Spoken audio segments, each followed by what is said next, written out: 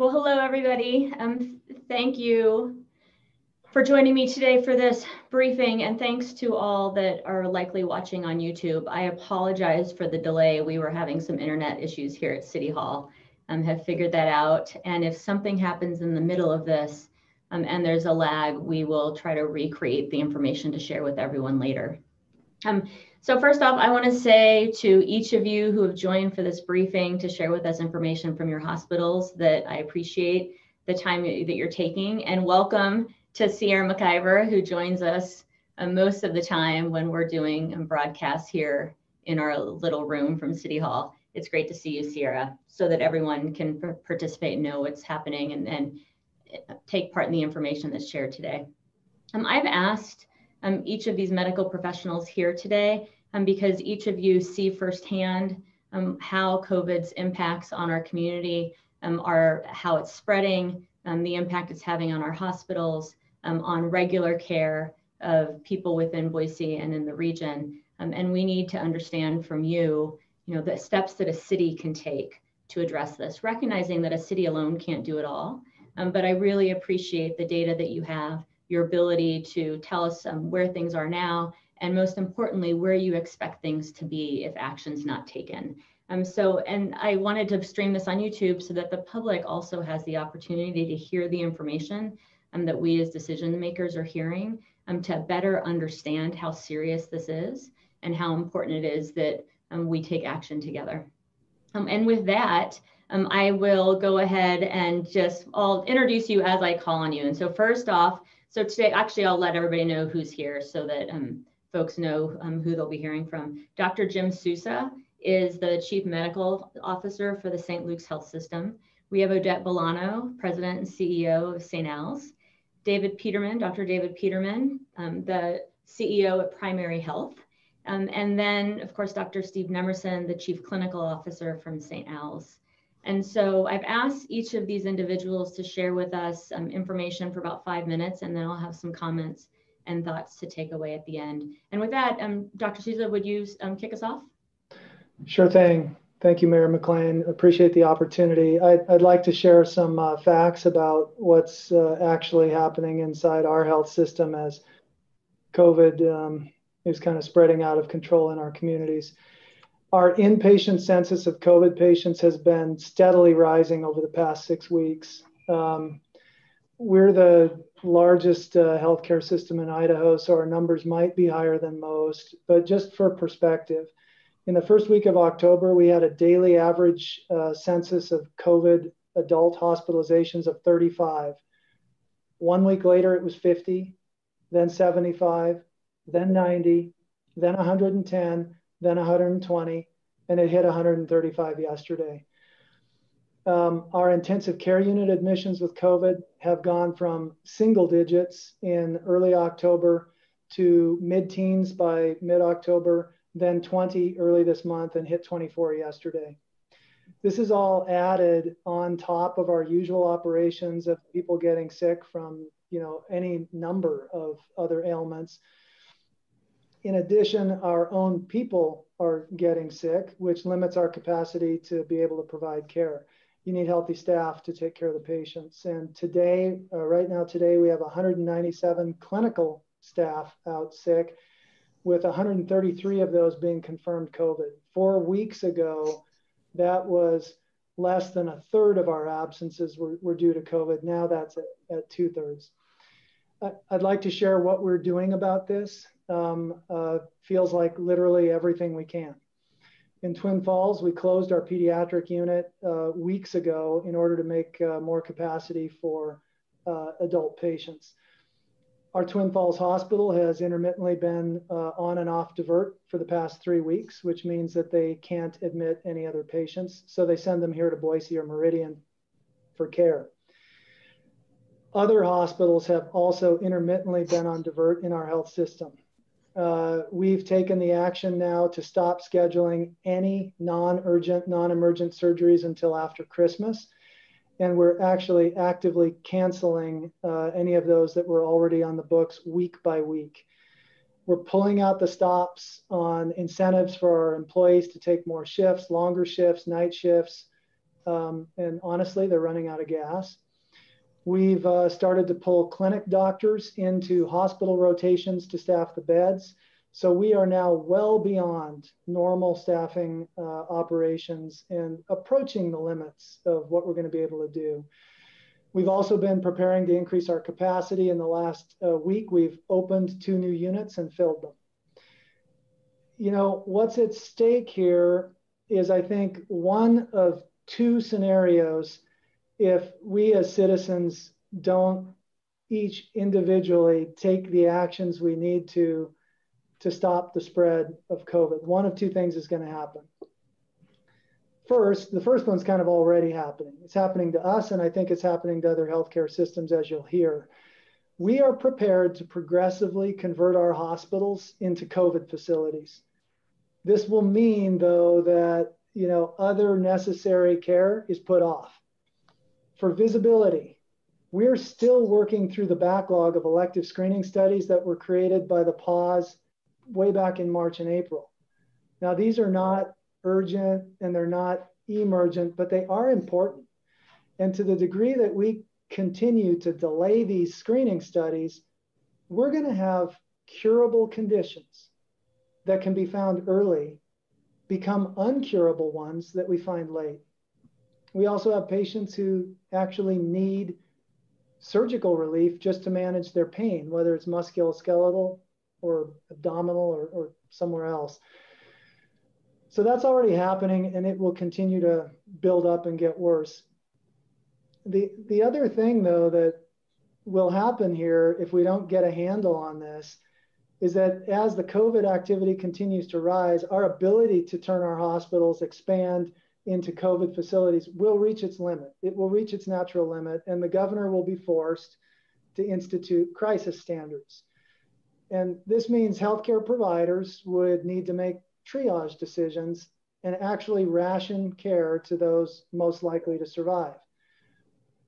We do not have to end up there. That scenario is entirely preventable if we all act together. Maybe the last point on the update is that we're in the just in case business. In other words, people expect that our services will be here just in case. So just in case your dad falls and breaks his hip, just in case your mom gets dizzy and has a stroke, just in case your spouse gets COVID and happens to be in the unlucky minority who gets really sick. If crisis standards are implemented, people are going to be caught by surprise because these sorts of therapies might not be available. And if we let that happen, it's going to be our collective fault as citizens. When you watch a train coming down the track toward you, I suppose you tell yourself it might stop, but it probably won't, so you get out of the way. We've been giving this message as healthcare providers since April, and we are starting to wonder if anyone's listening. I think action that could help Mayor McLean would be to activate the business community to support those businesses that are actually employing good practices and bumping into citizens that are not wanting to adhere to those practices, and to bring enforcement and consequences to those businesses that are not employing good practices. I think that clarity would help, and realize we're speaking to you in your role as the mayor of Boise. And as I've said multiple times before, this isn't just a Boise thing. This is a regional and statewide thing. So, ideally we'd have action that's quite a bit more broad, other municipalities, other counties. But thank you for convening us today.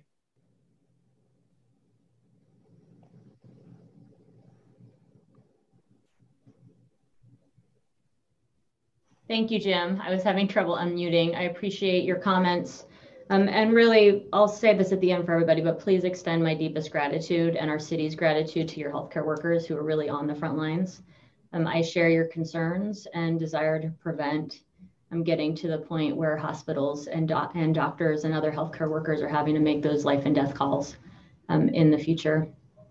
Odette Bolano, President and CEO of St. Al's health system. Welcome, and you're up. Thank you. And so I think you're going to hear us tell very similar stories. Dr. Emerson will talk in a bit about our experience at St. Al's, but it's not much different than what you heard from Jim a minute ago. Okay. What I'd like to talk to you is just from an administrative, from a CEO's perspective. And again, I will touch on some of the same points because the solutions are very easy. As Jim said, we've been talking about this. I count 10 months of having the same conversation. We've done PSAs, we've done press conferences, trying to appeal to people about the impact. And what I keep reminding people is that the hospitals are a lagging measure. Like when everybody's interested on what's happening in the hospital, like we've lost the train, right? And we have to understand that just looking at whether or not hospitals are full or, what's going on is not the greatest indicator. It's like the end of the trail. So a couple of things that I'd like to focus on just from a broader perspective is if you look at, we're all scientists in healthcare. We really follow the science. I think you're going to hear from the three physicians that is our mantra.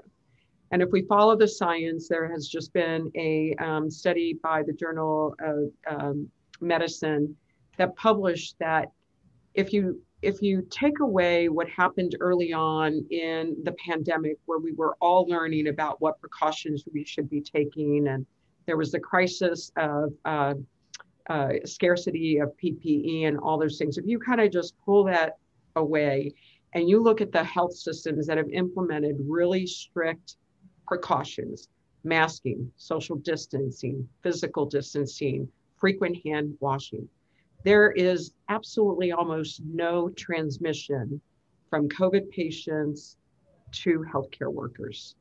The healthcare workers that Jim talked about, the healthcare workers that we have out, and I think Steve has that statistic for us, are all because people are getting it in the community. I think that's really important to understand. And as Jim said, we need our healthcare workers. They don't have a choice. They're here to serve this community. And when the community doesn't respect the need of us needing to keep our people safe in order for them to do their job for the community, it's a little bit disheartening. I have to tell you, it's just really gut-wrenching. And when we go up and we round on our staff and we hear about their exhaustion, and by the way, they're exhausted from their jobs and what they're doing and what they're seeing the community do and not do, but they also are going through everything that each and every single one of us is going during the pandemic. So, the toll on the healthcare worker is huge. And when we continue to understand the mental health issues that are coming out of this because of the divisiveness of our community on, do I feel safe because people are or aren't masking? Everybody has a different decision point. Municipalities are doing different things and people are confused. All we do is create more and more confusion in our environment. I think that, what do we need from the communities? What do we need from local leadership, public leadership to do is to come together collectively. This is an incredible community. I have loved every minute of being here because it is a community that pulls together. But unfortunately, we have been divided in this situation. But we know that masking, if you just take healthcare where we have, 145, 80 patients, our what we call our Fury clinics that are testing people that are, positive. We have positivity rates in our Fury clinics of 25%. That means that our staff is being exposed every single day. They're wearing the appropriate PPE. They are not getting sick.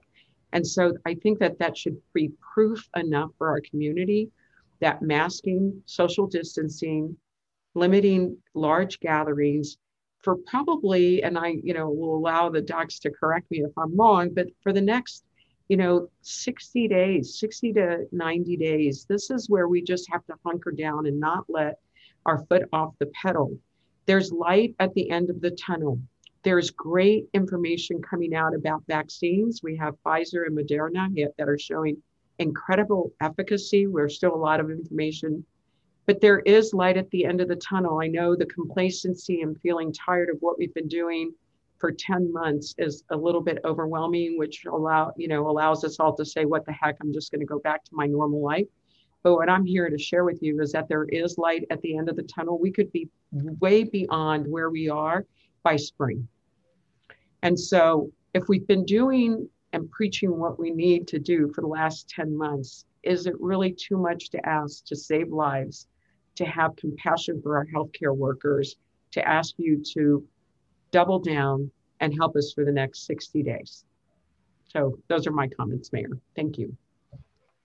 Thank you, Odette. Really appreciate it. And again, gratitude to your team as well for everything. And I appreciate also you said to me last night, and you said again, that there is light at the end of the tunnel. And I thought quite a bit about that yesterday evening after we spoke, because we are so close. We're very close. Dr. Peterman, David Peterman from Primary Healthcare.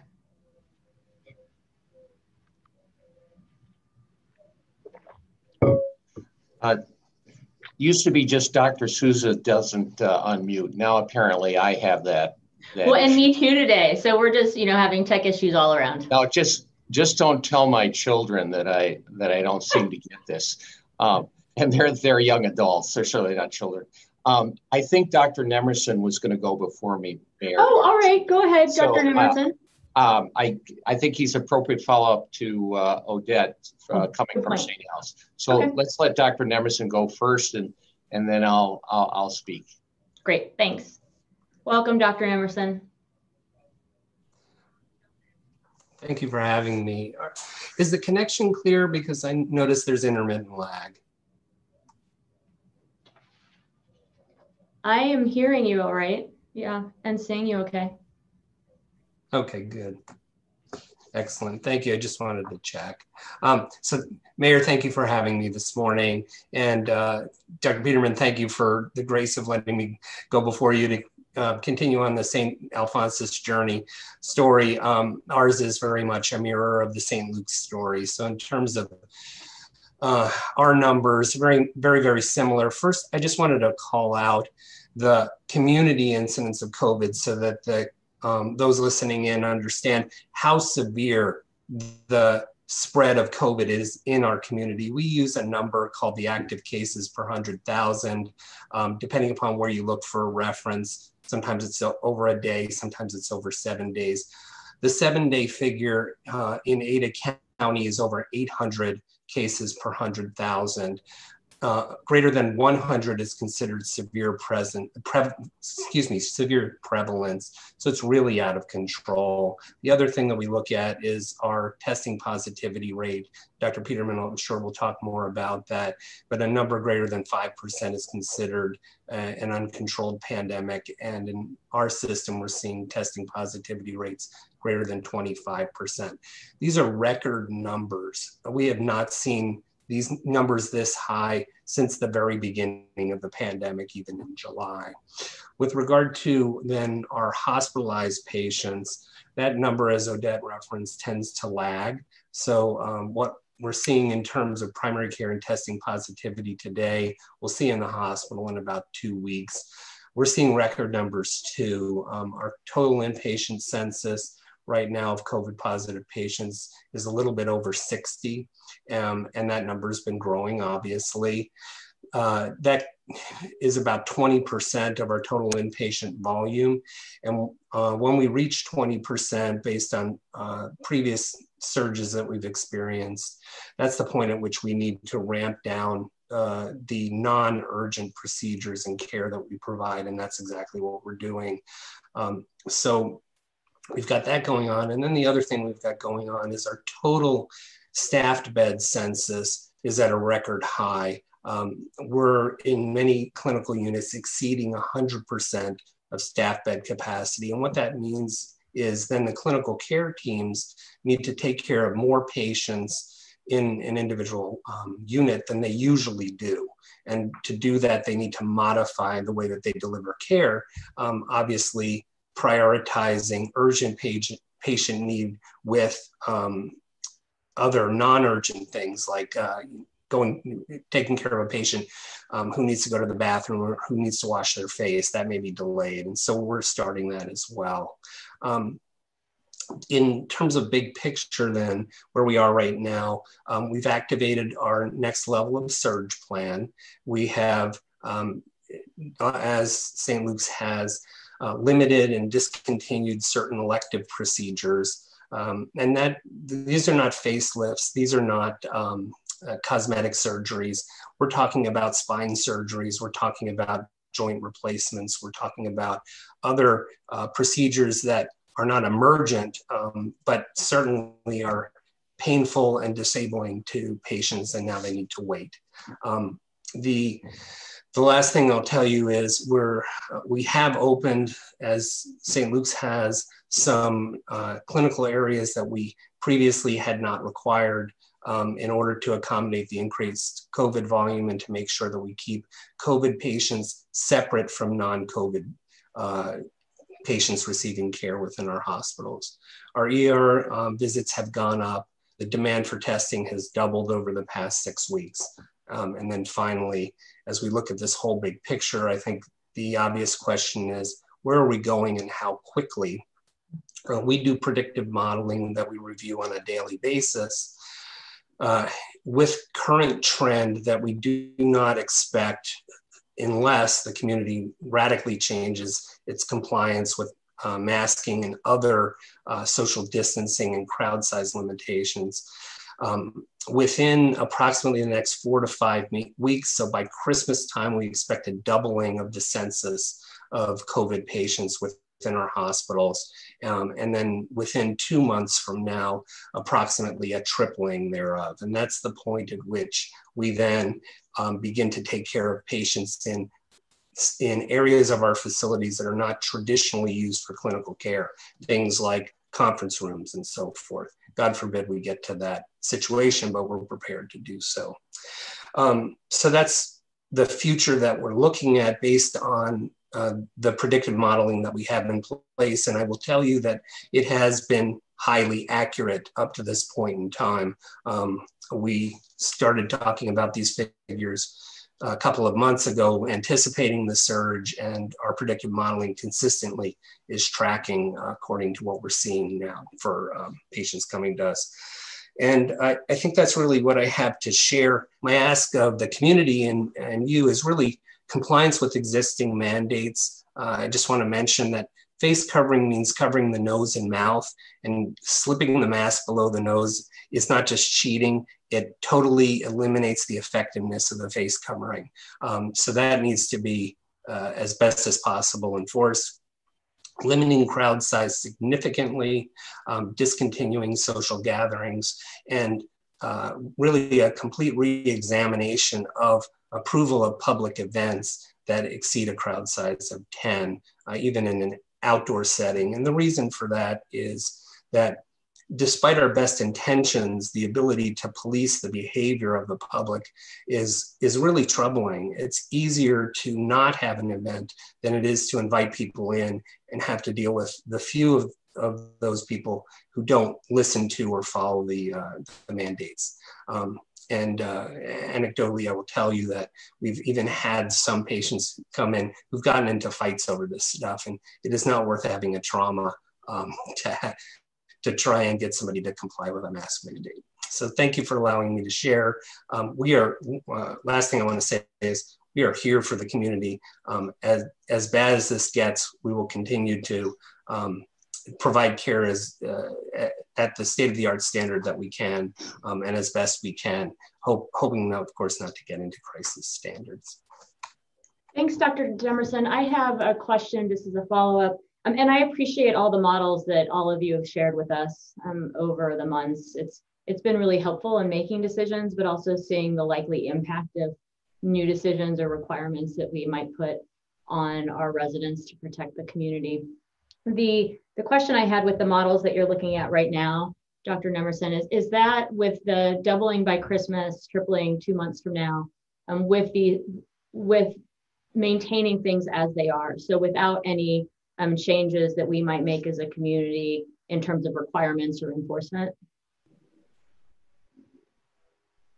Yes, that's correct. Okay. And I'd also have Dr. Peterman and Dr. Souza chime in, but we're very, very concerned about the upcoming holidays, both Thanksgiving and Christmas, because not only is the virus spread in social settings, public events, bars, this sort of thing, but we've also seen and know that one family getting together with another family is a very common spreader event opportunity when someone who's thought to be COVID-free, but actually doesn't have COVID symptoms and is harboring the virus transmits it to others. So those Christmas and Thanksgiving gatherings that we love to have, they really need to not happen this year. I'd add to Dr. Nemerson's comment that unfortunately our modeling has also been accurate. Long about the middle of October, I had an opportunity to speak with Central District Health. At that time, I was pointedly asked, what census do you predict you'll have by November 9th? And I just looked at our model and regurgitated 120 to 160. We hit 125 on November 9th. As I already shared, we hit 135 yesterday. The first week in December, if you wanted to know, we're predicting a 30% increase over the numbers we have today. So we wouldn't be at 200 yet, but we'd be in the high 100s. That's just, and unfortunately, as Steve said, those keep turning out to be right. If we take action, we can change that. Thank you. All right, Dr. Peterman. Okay, thanks. I think I've unmuted. Yeah. First of all, yeah. So I'll try to be brief. Let me speak first to just sort of where we're at, and then lead into some recommendations for you, Mayor. So on a weekly basis, I send our graphs, our data, not only to you and other public officials, but to Dr. Souza and Dr. Nemerson. And I dread sending it to them. Sometimes I put comments, sometimes I don't because I'm so worried about it. But as Dr. Souza mentioned, we're the tip of the spear. And so as our numbers go up, it's what the hospitals will see in 10 to 12 days. And so when I tell you, and I tell the public on the phone how busy we are, we should be very, very concerned because it's the most accurate data that there is as to what's happening in the community. On a normal day in November, Primary Health Medical Group would get 1,800 phone calls through all our clinics. We're now over 3,000. In July, when we had a peak in this disease that was higher in March and we were all concerned, Primary Health was testing 200-300 patients a day wanting tests for coronavirus, and we thought that was a lot. Today, we're over 600. I've gotten 3 texts this morning which have told me all our clinics are full and half the clinics are full tomorrow for testing. And I've also gotten two texts from people I know personally asking me how they can be tested, which tells you in a sense, we're getting closer and closer to what I would almost describe as dire or desperate. We're not there yet, but we're getting closer. In terms of the community spread, what hasn't been mentioned here, but both Jim and Steve have this same issue, which is with the community spread, we now have 30 to 40 of our staff out daily. I was told this morning it's 35. At one point, we had 10 of our providers out. Again, they did not get COVID from our clinics. It was from community spread. They either had a positive test or they had symptoms or they required quarantining. We've had to close 6 of our urgent care clinics at various times because we couldn't staff them or we had to shift staff and providers to our respiratory clinics to do COVID testing. Now, our job as primary care, as pediatricians, family docs, internists, we basically have two jobs. We try and keep you healthy. That's our best job. We do all the preventive things. The other job is if you trip and sprain your ankle or fracture your ankle, if your child has an earache, if someone has a sore throat, all those different things, you go to urgent care or you call your primary care doctor. Right now, I just explained to you that we have over 3,000 phone calls a day. I can't guarantee you that we can answer every phone call timely. I can tell you the front office staff now is exhausted. I had to call one of our clinics on Sunday. What we call CSR had 10 people on hold. I was almost embarrassed that I called to ask something. The point being is, if we can't take care of your children who have earaches, if we can't take care of your grandparent who now has a minor illness and shouldn't be in the emergency room, we're in trouble. Again, our job as primary care is to keep you out of the hospital and take care of the minor illnesses. If we have to default to sending you to the emergency room, I don't know how else to say it. That's not going to work today. And so, again, I can't emphasize enough how critical the issue is right now. I have the most gray hair of this panel. I've been here the longest. I have never seen anything like this, and it is very, very worrisome. What was described as, again, in primary care, same thing. We have people doing extra shifts. We have people very tired. Again, those people on the front lines who are answering the phone calls are dealing with people asking them all kinds of questions that go beyond just, can I get an appointment? Because people are getting to the level of close to desperate. So that's the setting. I'm not saying anything different than the two other doctors, except for we're primary care. And if you overwhelm primary care, the community is really in trouble. So let's move to my recommendations. First, I'm sure the other physicians would agree that we appreciate and we compliment you for being, if not the first public official in Idaho, one of the first to actually require masking. I know that you personally took a lot of negative press personally and publicly, but we all appreciate it, and it was the right thing to do. Today, there's an article that was in Nature magazine, one of the most prestigious in the world, and it tracked people in 10 major cities through cell phones. So it's very, very accurate. And it looked at these people who had positive coronavirus tests, and we're talking about thousands of people.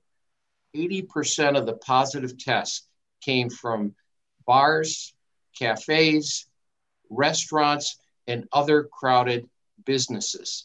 And so, again, we know what the problem is here. So if I move to recommendations, short of closing these institutions, there is data to say that when you limit the number of people in these businesses and you require masks, it's incredibly effective. And so what I've just described, actually, you've already mandated these regulations, but they haven't been followed. So if I were to ask the mayor to take an action, I would ask you to enforce these rules however you can. Of course, I agree with Jim and Steve. I'm asking the public directly to do this, but people don't always follow the rules. And so as a public official, you have to do difficult things. And so if I were to make a recommendation to you, it would be enforcement of these rules you already have in place. And because the next step is you'll be forced to close them. I think, and I'm open for questions, and I think that's, very consistent with Odette and the other doctors on the call. Well, thanks, David. I appreciate your candor and the candor of each of you. And of course, want to thank each of you and your teams for the service that you're providing. There are things that we need to do as a community, and then things that we are looking at as a city to make sure that we can protect our community. So I appreciate your suggestions, the support you provided. And I want to make it clear that our team here at the City of Boise is working on a plan right now that will enable us to protect the public through enforcement of orders. It might be that the orders look a little different than they did because we need to have teeth that as a city we can uphold. And we want to do that not only to protect the public and in partnership with businesses, but because we have a city to run. And as you said, all of your employees that have become sick or getting sick from community spread, we're saying the same thing as with our city employees. And we've got to make sure that we're able to pick up the garbage and keep the sewer running so that we've got clean water, to make sure that public safety officers are healthy to protect the community. So all of that goes into account in our thinking too. So our goal, and each of you alluded to it, rather than shutting everything down, using an axe, if you will, we want to use a scalpel and really look at how we can come up with a framework in partnership with businesses that allows us to celebrate and partner and support those that are doing well, perhaps by providing the help to them that they need when customers refuse to comply with the rules we have in place. But then also partner and celebrate businesses that are following protocols and protecting our people by holding others accountable. And so we expect within the week, not only to have announcements related to city services and how we can ensure that our city employees stay healthy or are healthy when they're on the job so we can continue to provide services, but also a framework to make sure that moving forward, we've done what we can as a city to change the course of those models in the next couple of weeks. And, I want to say in closing, of course, first off, thanks to all of you, but to the public, we are so close, people. We really, as Odette said, we are so close. We've been at this for 10 months. A vaccine is on the horizon. We're seeing numbers like these medical professionals and others never imagined we've seen because we've gotten tired and because there are actors out there that aren't following the rules and because we've become divided as a community. So I was thinking last night after Odette talked to me about how close we are of a Girls on the Run team. This is an organization, I'm just going to tell you a story. This is an organization that works with young girls, usually second, third, fourth grade, on confidence, speaking, all these different skills through running. And when I came home just a couple days ago, I live close to a school. These young girls were running in front of my house. And I noticed as I was unloading the groceries that they were running multiple times because I saw Piper, this girl in the neighborhood, a third time. And I said, Piper, what are you doing? You look exhausted. And she's like, oh, this is Girls on the Run. And we have been running and we're trying to run a 5K. And I'm really tired. She stopped for a second. She's like, but I got to keep going because I only have to go around the school 2 more times. And that is exactly what we need to do. In partnership as a community, recognize we just have to go around this a couple more times. And that we as a city government with a great team here are looking at how we can help make that possible by holding those accountable that are making it harder. So I really appreciate the partnership that we've had with each of you, and also fearful of what we're seeing and know that while one city can't have the impact our region, community, and state deserves, there are things that a city can do. And so look forward to getting feedback from each of you in the next day or so as we prepare to finalize the steps that we are willing to take and then share those with the public for the weeks and months to come. So thank you so very much. And thanks to the public that has joined us today. Know that these medical professionals and so many others are working like they've never worked before with our public safety and health and long-term resilience as a community at the center of everything they do, as are we. Take care, everybody. Be well. Thank you. Thank you.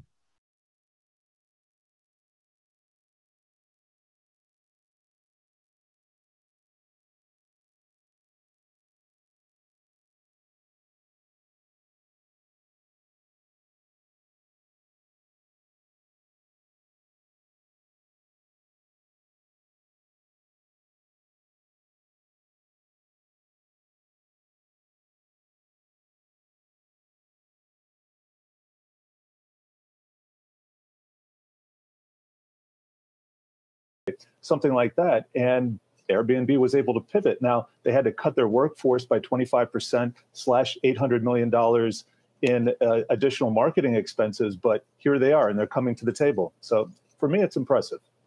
Yeah, and Jared, to that point, in that filing, Airbnb saying that